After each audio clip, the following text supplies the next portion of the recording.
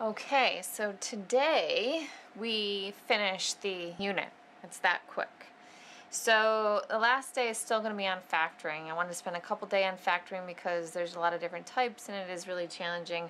But don't forget to have your graphing calculator handy because we can type our original problem and then the factors below to make sure that we're right. Okay? So let's look at the expression, or I want to recall from yesterday, before we look at the first expression, what we're doing when we factor. So you want to check first, you want to check for a greatest common factor. Okay. Second, look to see if it's easy once you factor the GCF. If there's no GCF, check for dots. Okay, the difference of two perfect squares. And then 3, we're going to check for the trinomial factoring, right? Tri meaning we're going to have 3 terms. So we're going to spend the last day of notes here factoring that third type, the trinomial. So I have 10 examples. So let's start with example number 1, which is x squared plus 10x plus 24. Okay, look, these two have an x in it, but this term does not have an x in it, so there's no greatest common factor for a variable. And remember, if one of the numbers is a 1, then there is no GCF. So then you move forward and set your 2 parentheses. Remember, whatever's here, so if this is an x squared, it's going to be x times x. And whatever you put here is the same that you see in the middle. Okay, since it's an x in the middle, as another hint or strategy, then it's going to be x times x. Now, I need 2 numbers that multiply to a positive 24. So it's either going to be positive times positive or negative times negative. And then they add to 10, a positive 10. Well, if they have to add to a positive, the signs are both positive. And then the 2 numbers that multiply to 24 and add to 10 are 6 and 4. So remember, you can go to the calculator. Let's clear those out from yesterday. Let's type the original trinomial in, x squared plus 10x plus 24, and then let's type our factors in.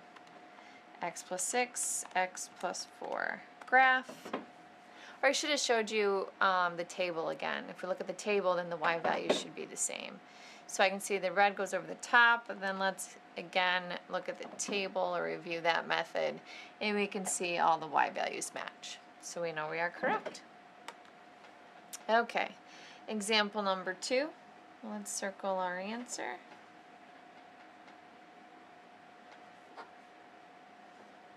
Alright, it's going to be the trinomial x squared minus 7x plus 12. So these 2 terms have an x, that one does not. There's no greatest common factor for a variable, and there is that 1 out in front, so there's no greatest common factor for the numbers. Since the middle term's an x, that means it's going to be x times x, and that does give us the x squared. It multiplies to a positive, okay? And it has to add to a negative. So negative plus negative is a negative. And then negative times negative is a positive. So in this case, what 2 factors of 12 that are negative add to a negative 7? And that would be negative 4 and negative 3. They add to a negative 7 and they multiply. 4 times 3 is 12. All right, moving right along to number 3. Oops, I boxed that, I don't know why. I was boxing my answers. So let's do x squared minus 2x minus 48. All right, so this one's a little bit different in that the last terms here were both positive and this one's negative. I'm going to set up my 2 parentheses as there's no greatest common factor because the 1 and that doesn't have an x. Look to the middle, that's an x, so it's x times x. And then this time, because the signs multiply to a negative, right, the signs have to be different. Now we're looking for factors of 48.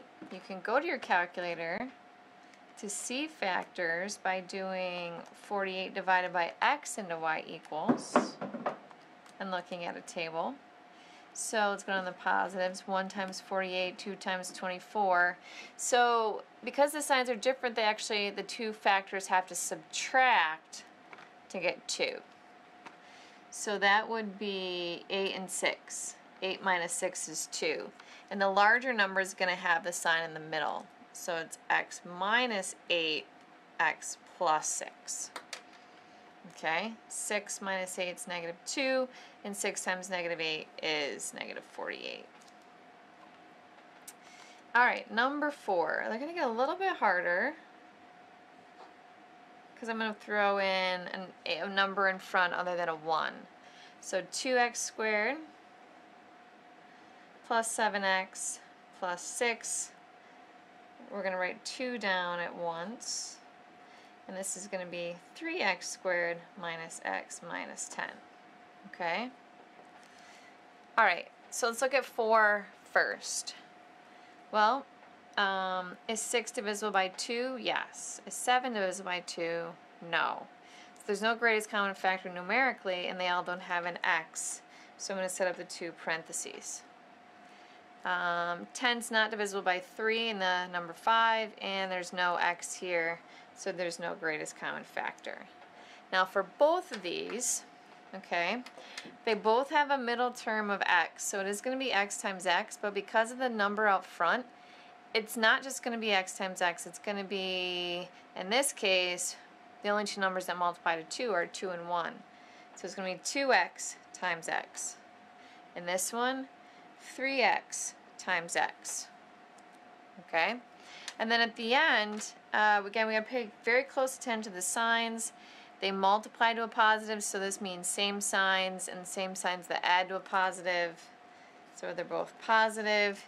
Here, the signs are different. And I don't quite know which combination it's going to be. So I could, this is kind of a guess and check, write down another one. And maybe it goes plus minus or minus plus. I don't really know. Okay, so we have to play around with the numbers. And then the factors of 6 in number 4. Well, that's either, I'll write them right here, 1 times 6 and 2 times 3. And remember, it has to distribute to get this trinomial. So you can play around if you want, guess and check on your calculator. It might take a while, but to show you that method,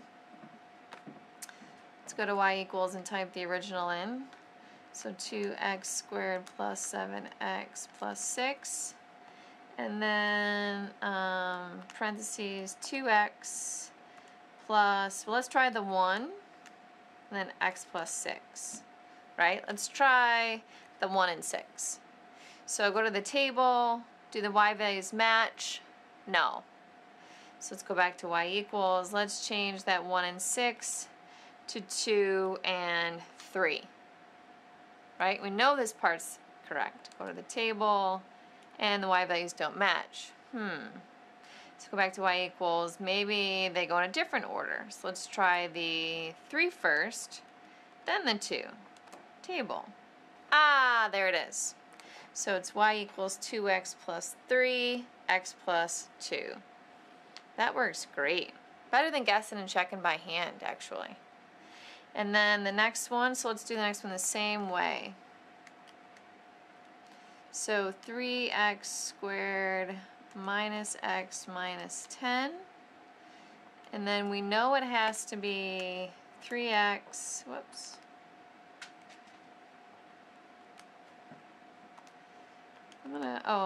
Let's try, let's actually not do this on the calculator, because what if you don't have a calculator?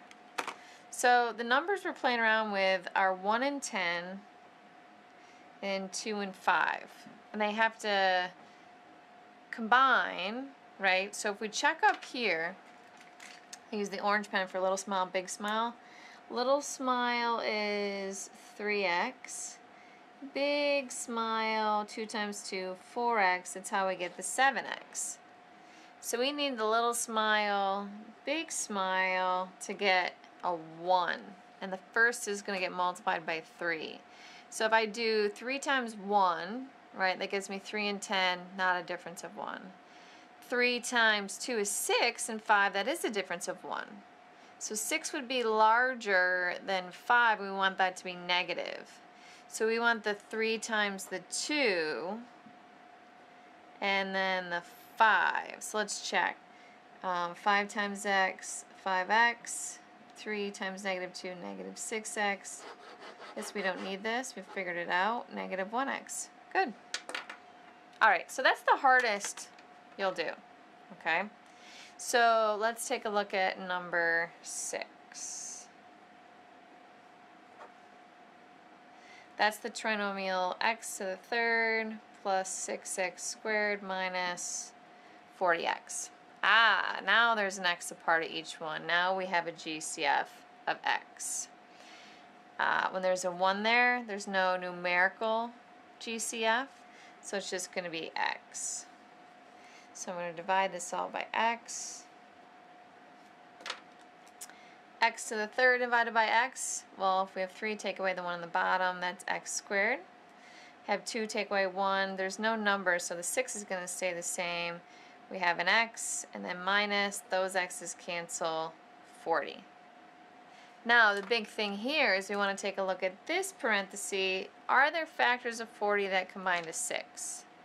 So we've got 1 times 40, 2 times 20, 4 and 10. Yes. So we have to factor again. Middle term's an x, so we x and x. And I want 10 minus 4 to get the 6, so the 10 has to be positive. I know the signs are different because it's negative, so plus 10 minus 4. All right. Now, just to note, too, you can type this into your calculator and check the table. Again, the original problem in your answer. It's just not going to be a parabola because it's a cubic function. Okay, so it's going to look different. And if you want, we can go to the calculator real quick. I just don't want to take too much time today of yours.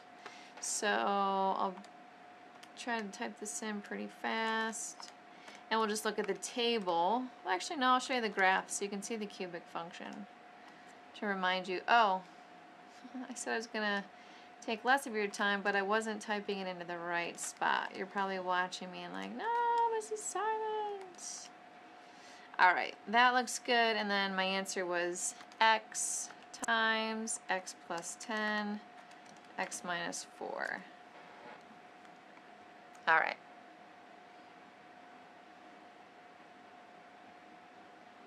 I can't get a good view of that, so zoom. So zoom fit. That's 0. Let's see if we can get a better graph. There we go. That's the cubic function. And you see it matches. So we're good. Thankful. It's a good thing we're right? Or else we would have had to spend more time on that question. All right, number 7. So just 4 more examples to go. And it's all the same process. So let's do 42x plus x squared minus x to the third. Now they each have an x in common, and there's a 1 here and a 1 there, so the GCF is only the x. So divide these all by x, and those cancel. So what's different is that the number's actually first, where before the number was last. So again, just slightly different. So bring the plus sign, x squared over x is x. Bring the minus, x to the third over x is x squared. Now, are there factors of 42 that combine to 1? Yes. I'm automatically thinking 6 times 7 is 42.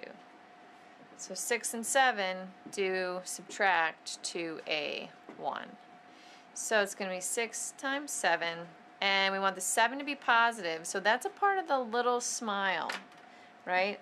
Little smile, big smile. So I want the plus x here and the minus x there to give me the positive 7x in the middle, negative 6x to get that 1x. Good. All right, number 8.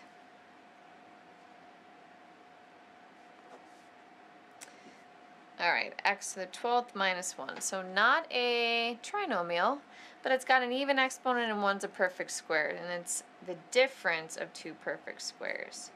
So there's no GCF, so it's going to be plus 1 minus 1. And what's the same?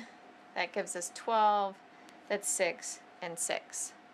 Now, every time there's an even exponent, that's a perfect square, so we're going to have to factor this one. So again, plus 1 minus 1, because it's a negative 1. And then what gives us x to the 6, x to the 3rd, x to the 3rd. The 3's are not even, so bring this down, and we are done. Okay, number 9. We've got 5x to the 3rd plus 5x squared minus 100x. Now 100 goes into, or 5 goes into 100, and they all have an x. So this time our GCF is a 5x. So divide everything by 5x. The 5's cancel, take 1x away from 3, we have x squared. The 5's cancel, take 1 away from 2, we have 1. 100 divided by 5 is 20, and the x's cancel. Now there are factors of 20 that combine to 1. That's 5 and 4. So this needs to be factored again. Set up your two parentheses, bring down the 5x. So again, because the middle is an x, it'll be x times x. We said 5 and 4, and the signs have to be different. 5's bigger, so that goes with the sign that's in the middle.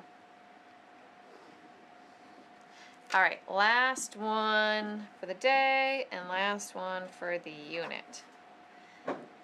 So we have x to the 4th minus 6x squared minus 7. All right, so there is no GCF. This doesn't have an x, and 6 doesn't go into 7, and there's also the 1 there. So set up our two parentheses. Now because the middle term's an x squared, that's what's going to start your parentheses.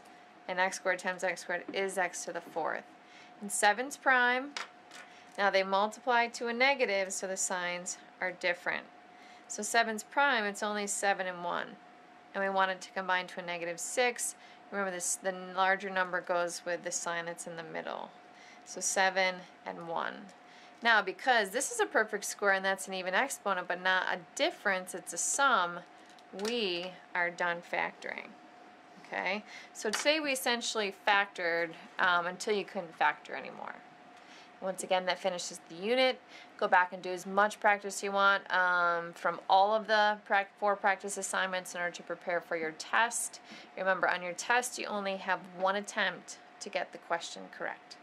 Please see us for help. Have a good day.